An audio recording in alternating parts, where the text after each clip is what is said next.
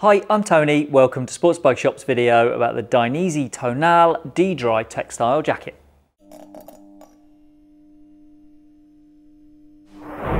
The Tonale D-Dry is Dainese's textile touring jacket that has its highest spec before you start getting into Dainese's Gore-Tex range. It uses Dainese's own D-Dry waterproof membrane, but this is D-Dry XT, which means it's both laminated to the main shell for better rain protection, and it also has four-way stretch for flexibility. It's 5p shy of 500 quid as we record this video, which is getting up there into Gore-Tex money, but the spec of this jacket makes it worthy of consideration in my opinion. So let's go into the details about it. That outer is D-Dry XT or Extend, and it's a nylon type fabric with the waterproof membrane directly bonded to it. That means more immediate protection against rain than if you have a separate waterproof membrane sat loosely behind the outer. So the jacket stays drier in the first instance as that waterproofing gets into the mix right from the off rather than waiting for the outer shell to saturate first. This material is rated to what's known as a 20,000mm static head, which means the material will resist a 20-metre column of water, and that's above the average performance for bike clothing. There are other benefits to the lamination too, mostly that ventilation is more direct, but I'll get into that in a little bit more detail soon.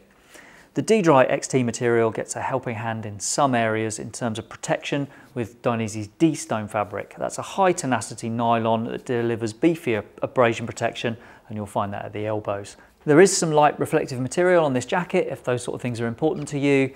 This dotted section here at the sleeves, and then there's another section on the back of the shoulders. They light up in a car's headlight to help make you more visible. The vents for this jacket are on the chest, and there's also a couple on the back. When they open up, the main shell takes the membrane with it, so you can get much better airflow through to the inside of the jacket. There are two layers of mesh in here and also one thin layer of lining material, so there is a small interruption to airflow, but it's nothing like you'd get if there was actually a waterproof membrane behind there as well. Something else to bear in mind with a laminated jacket like this: if air can get through this open vent, then water can too. You'll need to keep those vents shut when it rains, just saying.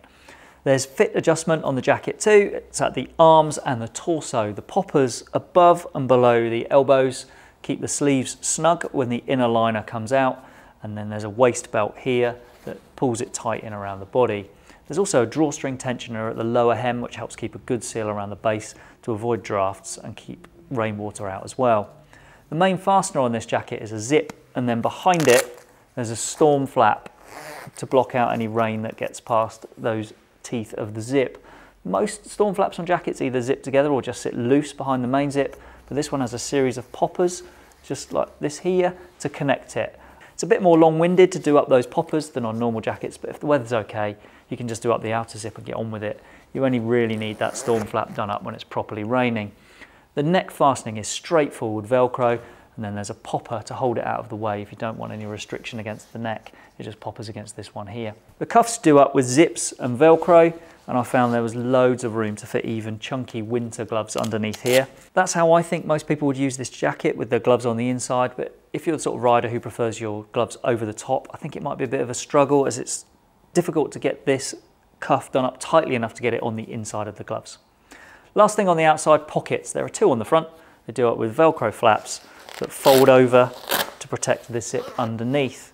This pocket, the one on the rider's right, is rated as waterproof. There's a little label here that tells you, but the other one isn't. There's also a lower back cargo pocket, and that one isn't waterproof either.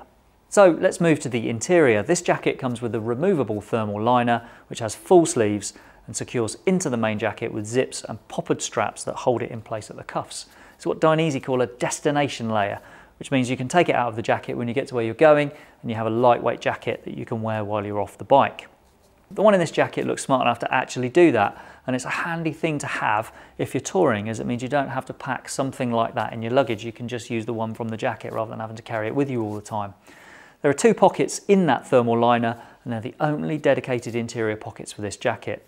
There are two pockets on the inside of the main shell, but they're designed to hold Dainese's chest impact protectors, which are available as optional extras. If you're not keeping armour in there, then they actually become handy pockets for stuff like your phone, which is what I used them for. The pockets were big enough for my phone, and as they're on the inside of the jacket, there's a handy benefit that they actually keep things dry as they're behind that waterproof membrane. The armour in this jacket is really old school Dainese armour that's made from foam and a hard shell over the top, and it meets the basic level 1 of the CE standard. It's at the elbows and the shoulders, and there's a pocket for an optional back protector, as well as a pocket for those chest protector inserts that I just mentioned. In terms of overall protection from this jacket, the Tonale D-Dry reaches the basic level A within the recent CE standard for protection. The last bit to know about the inside of this jacket, there's a long connection zip to attach it to a pair of Dainese trousers. If you want a matching set, the Tonale D-Dry trousers are available for £379.95 and have a similar construction with the laminated membrane and removable thermal liner. So that makes for an £880 combination of jacket and trousers. I spent a reasonable amount of time wearing this jacket in both warm and cold weather, and I found it effective in both, thanks to the venting and that warm thermal liner. It kept me dry when it rained, and it kept me warm when it was chilly, although I did wear a thermal fleece underneath when the temperature went down to around 9 degrees. Once it got down into single figures, I would think most riders would probably want to do the same. When choosing a size for this jacket, bear in mind that this shell is made from a stretch material. It's actually quite forgiving if you wear it tight, so you could consider going a size lower than normal and still getting a good, comfortable fit. I hope that tells you everything you wanted to know about the Dainese Tonale D-Dry jacket. But if there is anything you'd like to ask or to add, then please pop a comment below.